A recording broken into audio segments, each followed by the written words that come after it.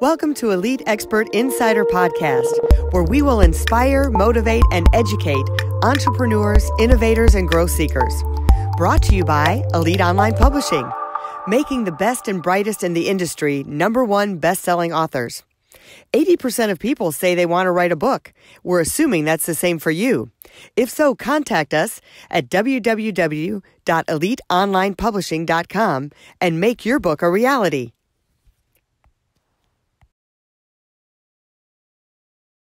Hi, Melanie Johnson here with another great podcast. I have my partner in crime, so to speak, Jen Foster. How you doing, Jen? Hey guys, how's it going? Great. Well, we have a wonderful podcast for you today. We have the Martha Stewart of Utah with us. Okay. So she has had a hugely successful catering, wedding catering, corporate catering business. She's all over social media. Her business has been around, I think, for over 20 years. 34 to be exact. Oh my gosh, over 30 years. Holy Yeah. cow. So she's got a wealth of information. She's a blazing woman entrepreneur. So we're going to learn a bunch of stuff from her today. And first, we want to remind you, please subscribe to our podcast. We know when you subscribe, the difference is you're going to get who's on our show. You're going to get updated so you won't miss any of the great episodes that we have versus not knowing what's going on. So please subscribe so you can be updated in the know of who's coming on our show. I want to subscribe. Yes. Mary's going to subscribe for us. And then make sure you share it with other people. We'd love you to share it and leave us comments and hear from you. And then also, if you're looking to write your story and help your business to grow and get leads and get new customers and use it as a lead generating tool, we would love to help you with that. We have a book here called Life Legacy Challenge, which I wrote off from my TED Talk. And there's some great information in here on how to start your book, how to publish your book. And again, we would love to do that for you. We've had over 50 #1 best-selling authors, and we have over 1,400 titles on Amazon. Well, let's get started with Mary. She is just, like I said, an amazing entrepreneurial woman. Started this company over 30 years ago. Welcome, Mary. Thank you so much. Mary Craft Homer, thank you so much for coming. Thank you for having me. It's just a delight to be here and share this kind of a morning with two other entrepreneurial women. Thank you. Well, tell us, Mary, a little bit about yourself, a little bit of your background, and kind of how you came to this business of culinary arts. Well, I certainly did not start off to be an entrepreneur. I wanted to be a stay-at-home mom, like so many women in my generation, and thought that that was what was ahead of me. That's what my mother did. That's what I was going to do. But as I tell so many women now and so many female students who are in school, you do not know what your path is going to be. You might think it's going to be one thing, and a whole other thing is sent your direction.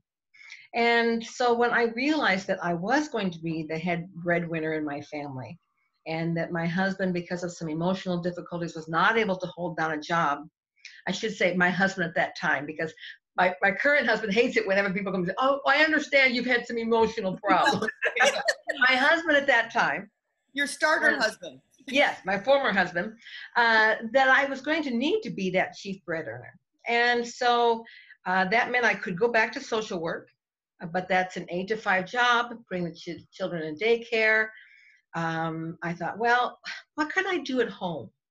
What could I do? Okay, so I started to teach voice lessons, did piano lessons, taught everything I could imagine, sold Avon door to door. And none of that was really generating the kind of income that I wanted. So I had to spend some time thinking, what is it that I could do, that I could generate money? What is my passion? What do I love to do? What could I do that would be work, but didn't feel like work? And the thing that I've always loved to do was cook. And I've always loved to entertain. Well, you put those two things together, and I just thought, maybe I can cater. I mean, who knows? I had never worked in the food industry, never worked in the restaurant industry, but I just had that passion to cook and to entertain. And so I began very small with a commitment to not borrow money. I had $150, and I began. In those tiny, humble beginnings, we are now the largest catering company in the state of Utah. 34 years later, we've won 16 Best of State, 5 international catering awards. One was the Best International Caterer of the Year.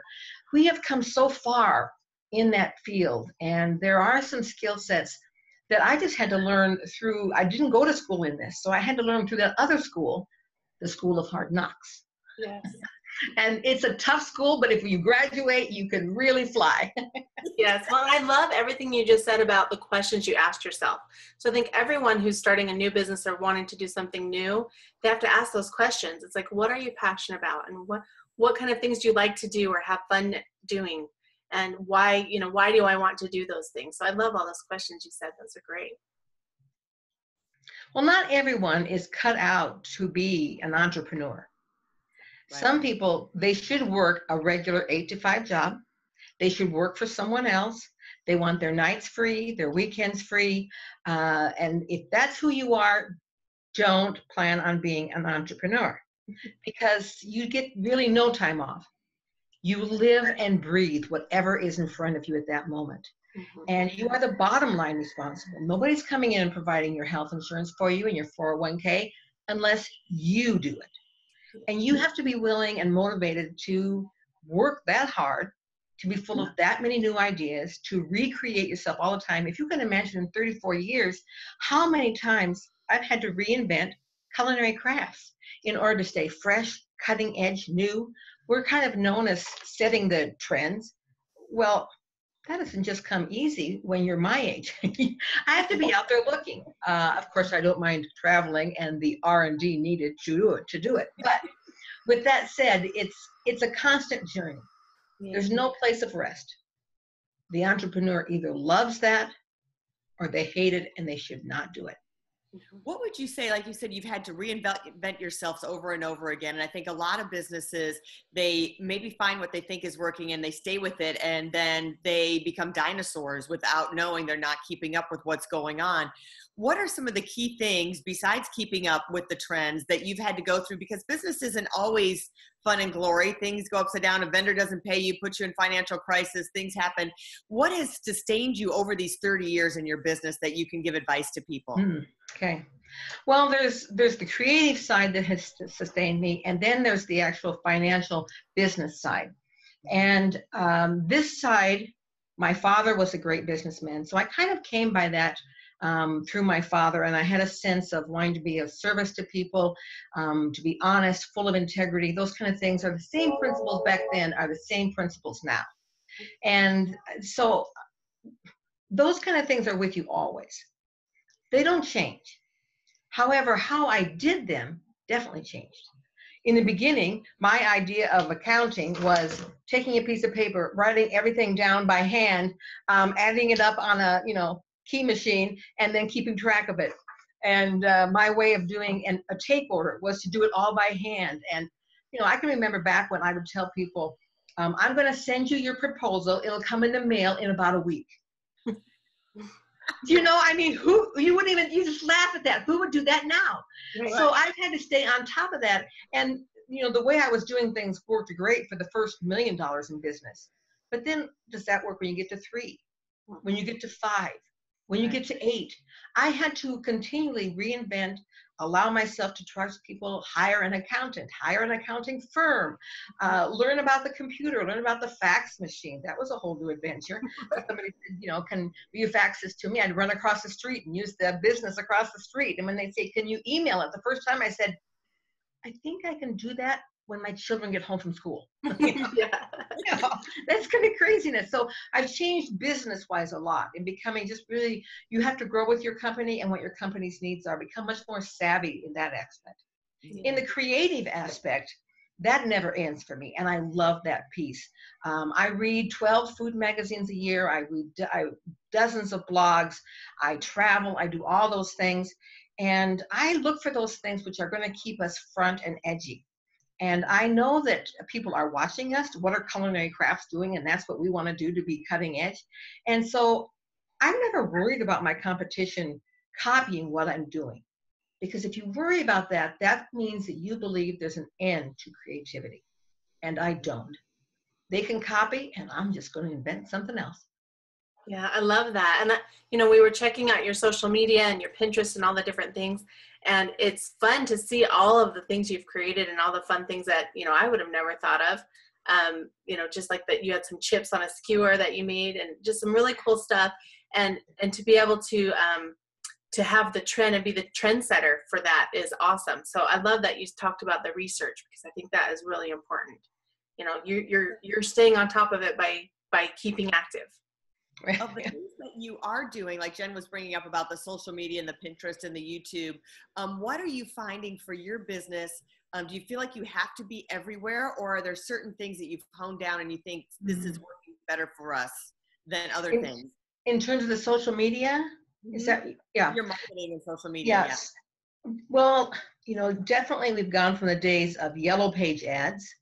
And I used to bemoan that they weren't in color.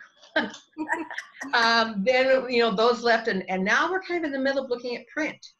Really, how much print are we going to do from this point? We have kind of whittled that down, but we're still in Bride magazines because they like the tactile, but much less of that, and so much electronic.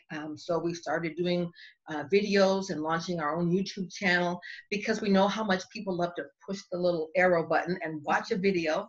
And social media is huge. And so we want to make sure we have a presence on social media. But when we actually take a look at our client base, because we're kind of at that upper echelon, you know, 5% of people who are looking for catering, that's not where they're shopping for catering. That's where the millennials are shopping, but they're not yet buying our level of catering unless their boss tells them, go find me a caterer. So we want to make sure we're appeal to them. We're up, we're hip, we're doing all these great things. We have videos, we're like everything. But where does the person look who is shopping?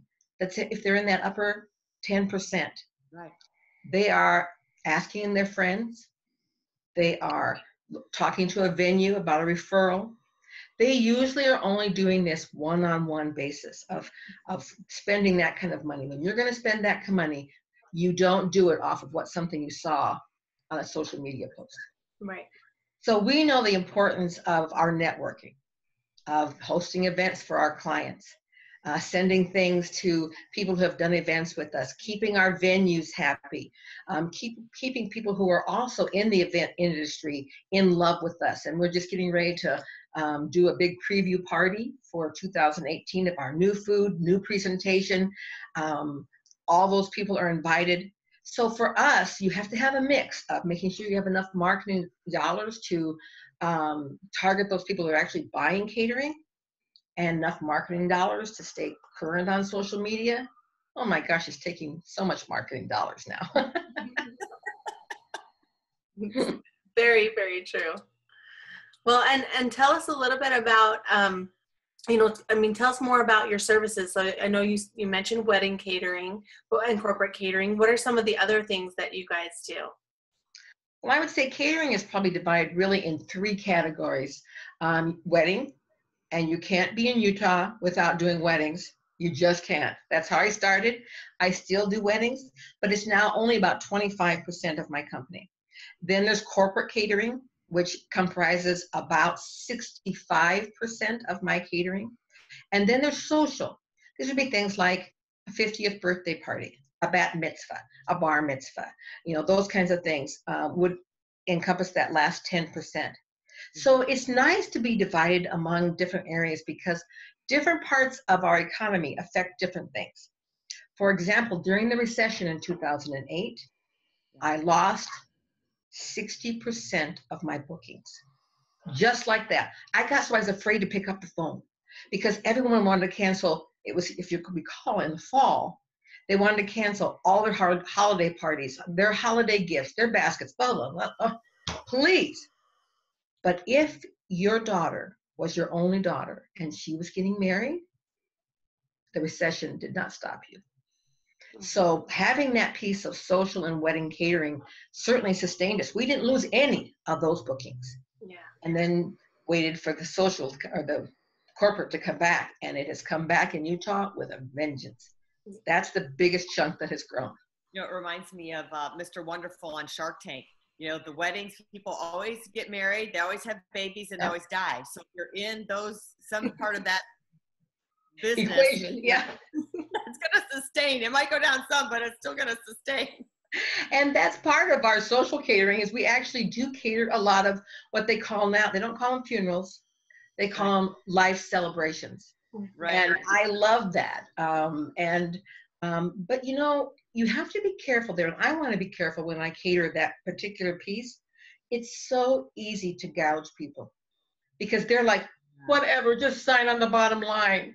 And so you really want to make sure you're fair to them. This is a hard time for them.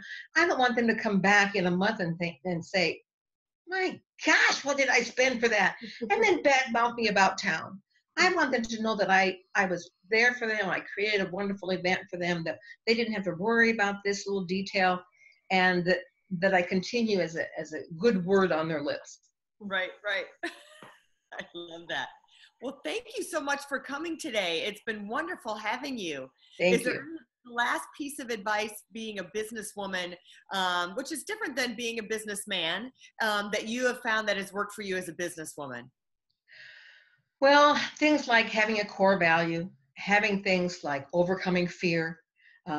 Each one of us deal with that, and women in business particularly.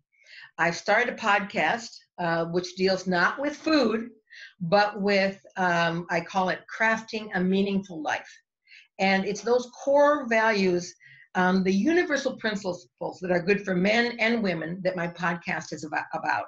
And you can find that at Crafting a Meaningful Life or at Mary Crafts Homer podcast. So that's great. Martha Stewart of Utah. Martha Stewart doesn't just cook. That's right. That's great. Well, we'll put those links up at the bottom, and if you're watching on YouTube or if you're listening, then you can go to those links. Do you want to say them one more time, Mary? Crafting a Meaningful Life. That's my podcast with Mary Crafts Homer. Or the company, culinarycrafts.com. Follow us on every piece of social media you can find. I love it. Well, thank you, Mary, for coming. It was very inspirational, motivational, and educational all at the same time. I think we learned a lot from you. So we want to remind you again, subscribe to our podcast so you can be up to date on everybody who's coming on our show. We have some fabulous women coming on. We've been doing a Women CEO series. And if you have a book that you would like to write to promote your business, we feel that every business has a book and we have everything you need to write it. So make sure that you look us up at eliteonlinepublishing.com, and we would love to help you. And we'll see you next time right here on the podcast at Elite Expert Insider. Bye. Bye-bye now.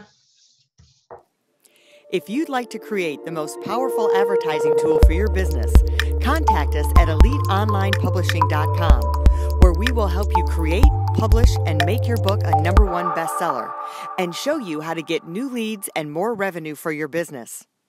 If you'd like to check us out on our Facebook page, we have a free book for you as our gift. Just go and click Free Book. Remember to subscribe and leave a comment for our podcast. We would love to hear from you.